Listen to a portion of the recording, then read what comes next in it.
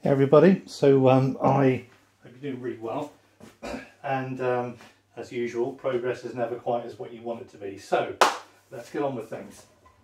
I think Richard, you asked about some more close-up details about the Saw Vice. I'll try and help you out with that.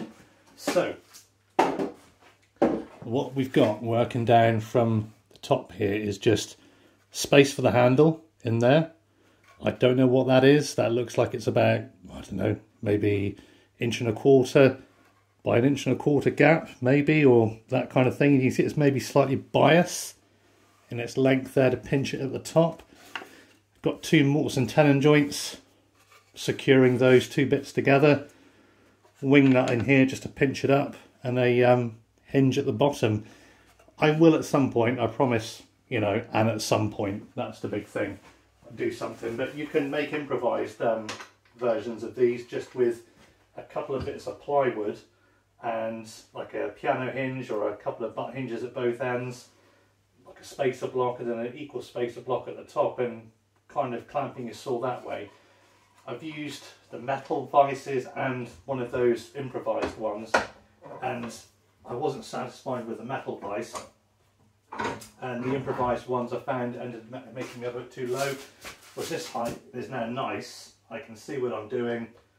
Timber's light, which was an advantage I wasn't necessarily thinking of, but it works well. So yeah, during the week, and I was hoping to do it this weekend, but you know, responsibilities and all. We're going to take the Atkins that I've been restoring and sort it out. So if you want to play along, or you're watching this video, there'll be a few things that you'll need. So you need some saw setting pliers. I've got a Somax 250, and I don't know if they make those anymore, but I checked before doing the video, and you can get some made by Spear & Jackson, so that's always an option. I might do a video during the week where we just modify it slightly, because this one I think is like 14 or 15 teeth per inch, and the little anvil that strikes across is a little bit too broad, and I'd mainly be sharpening up bigger saws for the most part, but when I get down to teeth of this size, there's always that risk that you could end up not really registering the teeth properly and maybe damaging the saw plate, so we'll take a look at that. It shows that it'll only go up to say 12 teeth per inch, but I found that these pliers in particular, the Somax ones anyway, they impart a very minimal set at that point, so much so that on a back saw it isn't a problem. And when we get into it, I'll quite often just very like once just dress the side of the saw just to make sure it's all nice and straight. You wouldn't necessarily need to do this every time, and when I do the sharpening video, I'm taking a saw here that's old and I've restored, so I'm going to take a mill file and I'll dress across the teeth and then just check where I am, and then I'll get into the shaping of them. And this saw's not in that bad a condition, and if you're going to learn, you wouldn't do yourself a disservice if you grabbed an old saw like so, just do some minimal rust removal, and as long as the saw plate's not bent and it's not really snaggle toothed, you can practice on this. So you'll need that one, and also you will need yourself a saw sharpening file. Off the top of my head, I'll try and remember to put some links in, but I think this is a 125mm double X extra slim. Got such ridiculous names, but I noted down the code number, which is the Bahco ones that I use, and it's like 4-188-05-20-0. Now, if you go on any reputable tool seller's site, they are pretty good. They will tell you which saw file goes with your saw. All right, and don't get me wrong, I'm not doing Mr. Masterclass of saw sharpening. And I think the biggest challenge for the home woodworker is the frequency. If you're always going to be in the shop and you're always going to be making stuff and you're going to be relentlessly going at it, then you're going to get some practice in. But the hardest thing, like most things in life, if you don't do it frequently, it either never gets in there, or you they're just too big a gap. So it's one of those times where if you want an excuse to buy a load of old junk saws, here's the time. Because you can practice on saw after saw, and if they're like my buddy over there I just showed you that were all rusted, you know, if you've got to throw them away, as sad as it may seem, it's not the end of the world, you know. There's bigger crimes. It's not like you're out clubbing seals. And yeah, we'll take a look at that. I think that's pretty much it for the woodworking stuff. I'm going to go into some off-topic stuff really quick. If you don't want to see that, just stop, tap out, move on. I get that. So, boring stuff today. All of my videos seemed about me going to the dump, right? I went there again today and it was really busy. I took the dog out for a walk yesterday and it was quite quiet there because it was just chucking it down with rain. And I went there today thinking, oh cool, that'll be quiet, but it was just very, very busy. And fine, loading bits up. I saw a guy there we'd done some work for in the past, had a nice chat with him. We're just loading the skip up with, you know, garden waste, and I've got some stuff which is like non-recyclable. And you walk up, say this workbench area is like the skip. You've got like steps off to the side here, and these skips are long, and naturally when I use the skips I think to myself, well, most people, we're human beings, we're lazy, people get to the top of the stairs and just lump it over, so right at the back of the skip it's empty. So I naturally always walk right to the end, chuck it in there, because in my head, for a practical person, it just feels like that's what you do. So I'm there, I've got my hands full of plastic rubbish, like old garden containers. Walking up the steps behind this lady, carrying up, she's taking her own sweet time with this chair, and to be fair, the chair looked a bit heavy. If I hadn't had the stuff in my hands and I could have put it down, I would have offered her some help. But got up there, so she does the classic thing, gets to the top, just lumps it over, and bear in mind it's wet, slippery metal stairs that we walk up. I'm there thinking she'll just like, you know, she's just chucked hers in, that she can walk back like 12 feet. I'm on like stairs, which I don't know, maybe they go, I don't know how many feet in the air. She goes, oh, could you walk down for me, please? And I think I'm a lot more assertive now, so I said, no, these stairs are really wet and this is heavy, you're going to walk back. And she did, to be fair, and just chucked it in. But it's, I don't know, people, you know, people drive me nuts, they drive me nuts. And I took the dog out for a walk just a moment ago before doing this one, and we'll get on to something else in a minute which will touch into this, but I like to think of myself as a responsible dog owner. I'm walking up through and I can see someone else walking up. I can see their dog fucking just crouch over. Pretty sure it's laying one down, but I can't see because it's a long way away.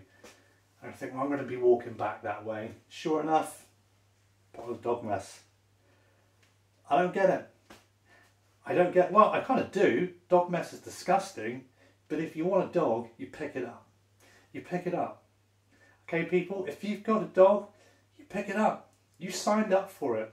Okay, the moment you got that pet, you signed up for it. If you can't do it, if you're too lazy, and there was two of them, looked like a husband and wife team out walking their dog, pick up the dog mess. Drive me crazy. I don't know if it will show yet, but last thing I think, before I completely go off my rocker, I'll need to calm down and watch some televisual entertainment. I noticed from my videos and my general, again it's very revealing, you do a video, but I really started to look at myself in the mirror, and after a shower, I don't want to get too graphic, I was just looking at myself and it was like, if I had to put it into words, I looked like a flat-chested woman in a third trimester. It was just not a good look. So for about a month now, been watching what I've eaten, kind of been doubling down on that, but not too hard. And it's difficult to know. I've probably lost about a stone to 3/4 of a stone within a month, which I'm pretty pleased about. I've used one of those free apps you can get on your phone, and that I'm walking an extra 6,000 steps a day. I'm not into that whole thing of I want to know every step, because it's like, well, every step I was doing before was never burning off enough, you know.